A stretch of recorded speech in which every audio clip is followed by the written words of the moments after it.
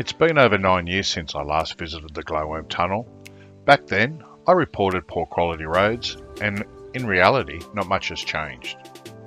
This road is frequented by trail bike riders and four-wheel drive enthusiasts that explore the many four-wheel drive tracks and fire trails that crisscross throughout the area. Wild animals such as kangaroos and wombats can be a hazard, especially at night. The tunnel can be accessed two ways, either via the Old Bells line of road near the Zigzag Railway at Clarence, or from Lithgow on the State Mine Gully Road. Both roads lead onto the Glowworm Tunnel Road. Today, we are entering via the Old Bells line of road. Either way, the trip is approximately 34 kilometres to the car park. The last 10 kilometres are in the Wallamai National Park.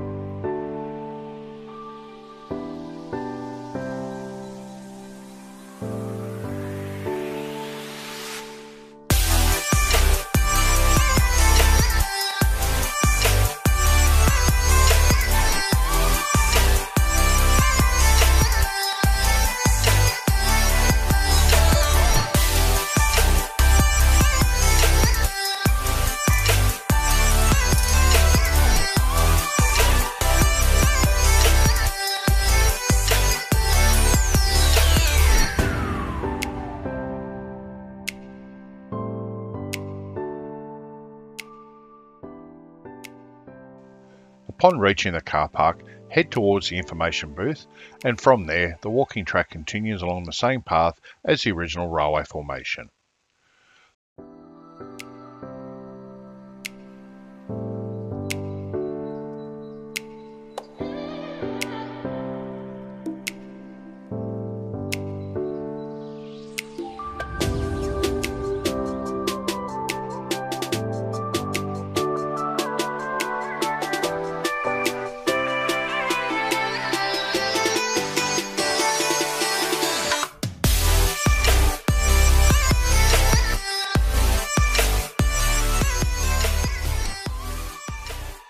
Along the way you pass through spectacular rock formations.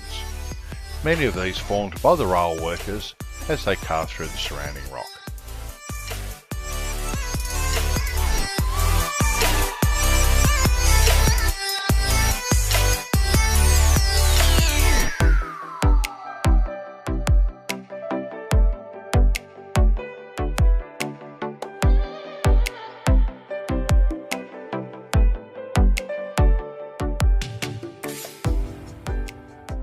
As you enter the 400 metre long tunnel, be sure to watch your footing on the uneven surface.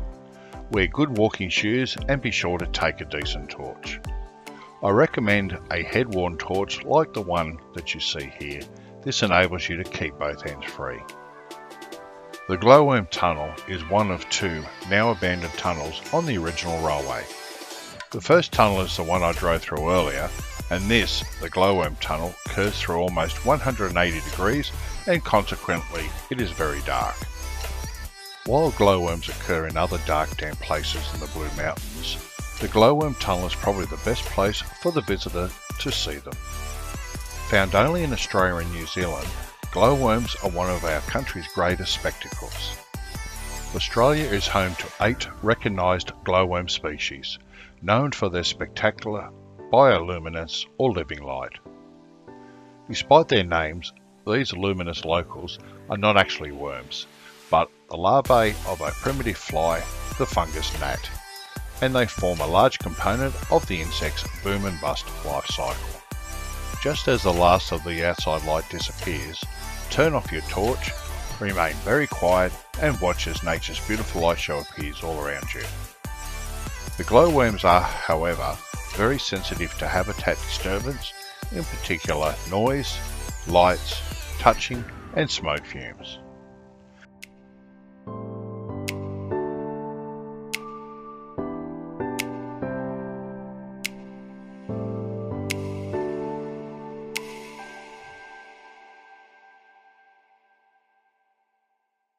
As you exit the tunnel on the other side, the canyon opens up into a very beautiful valley surrounded by ferns and native eucalypts, amongst many other plant species.